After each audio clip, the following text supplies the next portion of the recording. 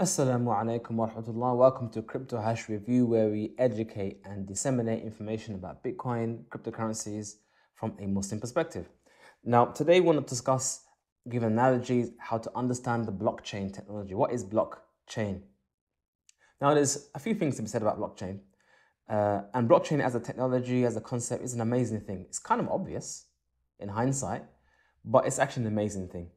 And from the amazing things about blockchain technology is its similarities with the Islamic heritage and Islamic history. Because the Islamic history, the Islamic texts were recorded kind of like a blockchain, in the sense that the Messenger of Allah, Prophet Muhammad, when he said and did things, that's what he said and did. And when the companions saw it, they understood it and memorized it and learnt it and heard what he said and memorized it and learnt it. But how did we come to know this information? How did we come to get this information to us? It happened via succession of transmission. So every hadith, even the Quran, there is a chain of connected individuals that transmitted the information to us. This chain, you could say, is a historical record. It's a historical record of how that information got from one place to the other. And in some ways, that is how Bitcoin works and functions. Bitcoin or blockchain technology is a means of recording the history of how money moves from one person to the other, or from one address to the other. So as soon as a Bitcoin comes into existence, it's in a particular address, i.e. the address of the miner who earned that Bitcoin. But if he wants to spend it, he has to transmit it to someone else. So he sends out a letter informing the miners, I've made a transaction and I've signed it, and the other miners will take it, verify it, add it to their letters, put it into their little block, their little letter, and then hand it to the nodes and the Hufaz, and they would take this, verify it, and add it to their record. And at that particular time and date, that was when his Bitcoin moved from here to here. And then when that person wishes to spend his Bitcoin or send it to someone else, he will send a message out to the miners. They'll take this message, verify it, add it to other transactions, make it to a little block, hand it over to the nodes. Nodes will verify that this is what they've done is correct. All the work that they've done is correct, and they'll add it to their history. And now you've got a record of that. The money started from the miner to this person, now to this person. And that's every Bitcoin. Every Bitcoin has a traceable history back to where it came from. So a blockchain is like a continuous isnad, a continuous chain of narration of events. On this day, at this time, these coins move from here to here.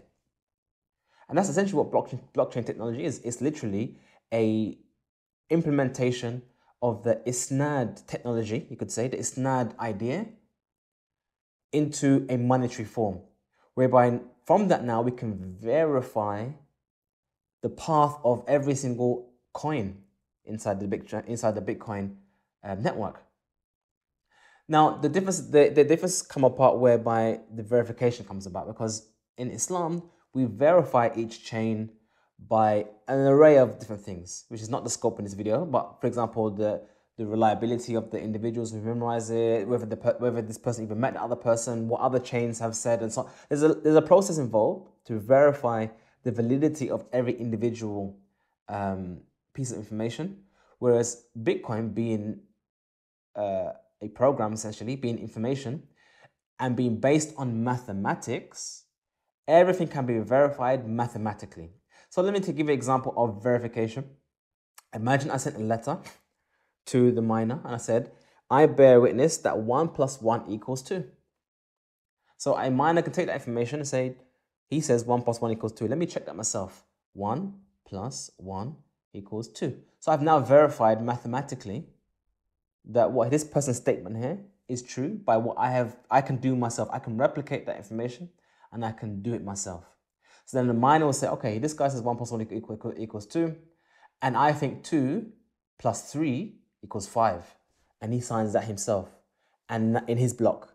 Then when he gives that to the nodes, they say, well, he says in his node, in his block, that 1 plus 1 equals 2 and 2 plus 3 equals 5, I can verify that that is actually true. So if you can make a path whereby money moves from address to address and make that path verifiable by mathematics, that makes that level of verification extremely secure.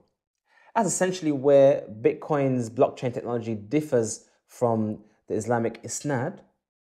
But one could argue that that's just an implementation of the reality, as in, because Bitcoin is a mathematically based system, verification is mathematically based.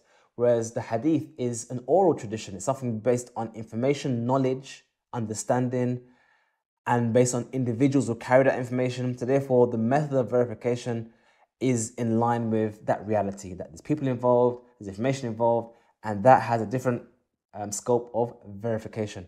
But both systems have the same fundamentals. It is a continuational historical record of what happens, how information got from one place to the other, and they each have their own way of verifying the validity of that information. We hope you find that analogy useful. I hope you find this video useful itself.